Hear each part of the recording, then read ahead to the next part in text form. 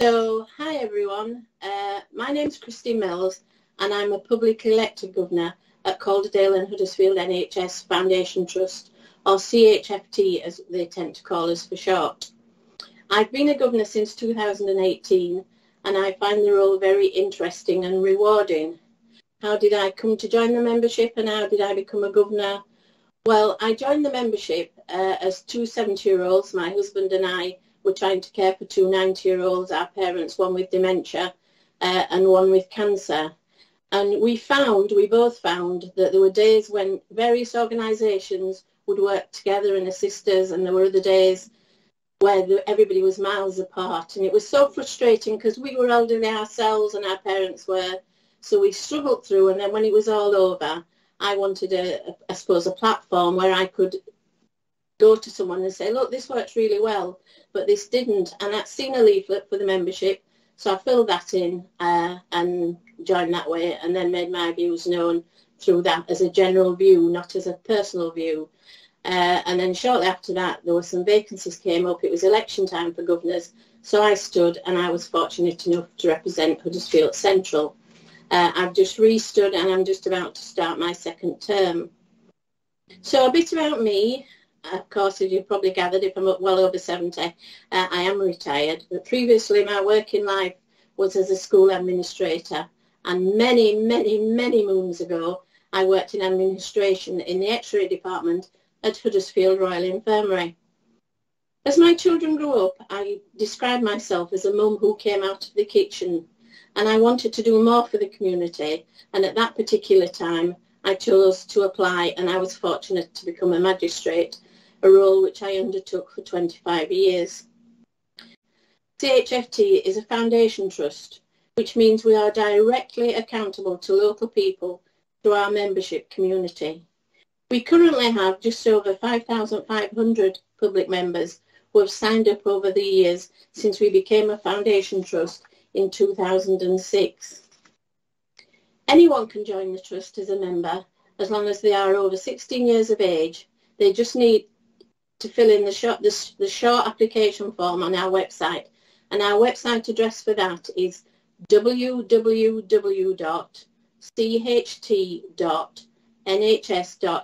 And if anybody would like these repeating later on, I'm more than willing to do that.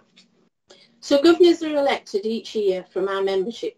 You have to be a membership of the foundation in order to stand as a governor. And there are two for each of our 8 local constituency or areas, as they're often referred to, and one for the rest of England constituency, making 17 public governors in total. The rest of England constituency is a new post that's only arisen over the last year, and it's there for somebody who may have an interest in one hospital but doesn't live in that area but could offer something, and they can stand in that role. We also have 6 staff governors elected from different staff groups, and they are elected by their colleagues. And then there are 7 appointed governors, and these are from our partner organisations, such as the local councils, Calderdale and Kirklees, the University of Huddersfield, and Healthwatch, which we are with today, and Locala. They all have a representative on the board. If you want to see a full list of who the governors are, again, you can get that from our website. So the governors make up what is called the Council of Governors, and we're usually known as the COGs. And our main duty is to hold the non-executive directors to account, and in the same vein, the non-executive directors hold the executive directors to account for the performance of the trust. So it's a very interesting role, and in some ways it's a very important role as well, because we're not frightened of saying we don't agree with something, please will you listen to this view, would you consider this view? So as governors, we also have a duty to seek the views of the members of public, the members of the foundation, and the wider members of the public. That's very important that we try and reach them. And we try to get information from them and give them information on changes being discussed at the trust, and also to feed back to them on the trust performance and forward plans. We want to develop a membership community that is active, engaged and representative of the local communities. We want to have a regular and meaningful two-way engagement between the trust staff, governors, members of the public, and we also want to create a membership community that has a voice, and a voice that is listened to, and opportunities to get involved and contribute to the trust and the other services, and also take note of our future plans and listen to the views of people about what they are going to be. So how are we hoping to do this? Well, we already have a number of different ways of involving and engaging with our members and members of the public. For example, we send out members' newsletters 3 times a year, and between each of these issues, Vanessa and Danielle do this. They publish videos. They persuade one of the governors to do a little piece about what we actually do, because we all take a different part. Being volunteers, we all take different parts. So we take it in turns to do a video about what we deal with, and we can give information about that. And we invite governors and members of the trust to sit on interview panels for senior members of staff. The role we take is, how do we think that member of staff will communicate with a patient or a patient's carers or family. It's just to get a general feel of how this would happen. And they can be very interesting and offer quite an insight actually as to what happens. So there is an email address that you can contact us if you want to give us any information. It's a dedicated email address. And again, it is contactyourgovernor@cht.nhs.uk. But we are very much aware that we could do more. So first of all, we are now going to email all our members and ask them what and how they would like to hear from us, whether they want to hear directly from the office or whether they'd like to hear probably more personally from a governor. And then we're going to set up a membership and engagement group to help with our engagement activities, which will include attending Healthwatch events like this one, joining Healthwatch at their events in the community, when of course it is possible and when of course it is safe to do so. We are also going to send out regular emails to members in our constituencies with updates on what's going on at the Trust, including any service changes that may be about to happen or may be planned, and we would like people's views on that, and introducing an area on our website where members and members of the public can submit questions for us to answer, or if not, we can find somebody who is the right person to answer that question.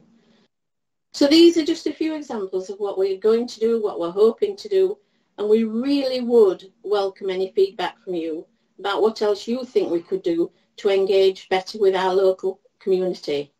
So if you have any suggestions, we really would like to hear from you.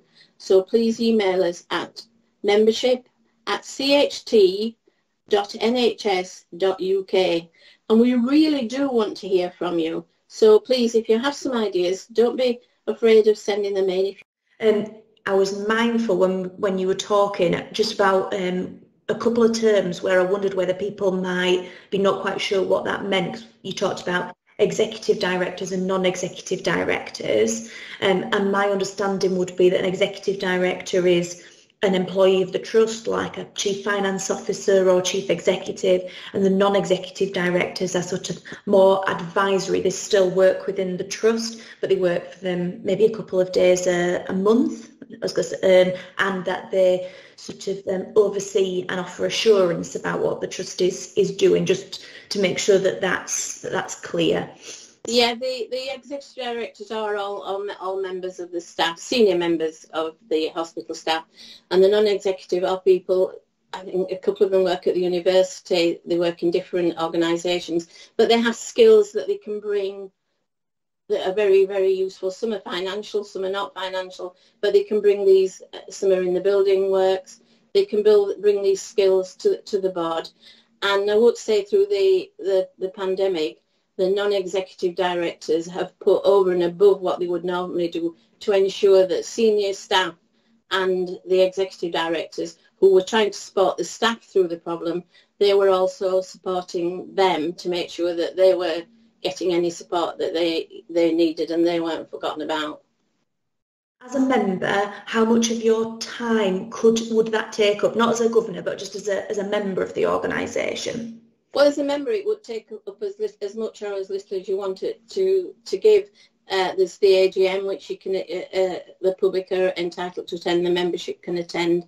Vanessa or Danielle may ring you and said, would you assist with the interview panels? But if you're working, you obviously can't do that. So, you know, you say what you can do and what you can't do is fine.